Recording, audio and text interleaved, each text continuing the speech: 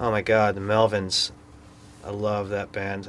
I'll never stop loving that band, especially the album Houdini, which when that album first came out, that drum intro to Hooch was most biggest drum sound I ever heard in my life. I mean, as a drummer, it just that I kept hitting rewind just on that drum fill over and over again. But every record they've made, I mean, that album, Stoner Witch, Lysol, like those records, Bullhead. I mean, I never heard anything like Bullhead when I first heard that. I think that came out like what, late '80s, mid '80s, something like that, right? Late '80s.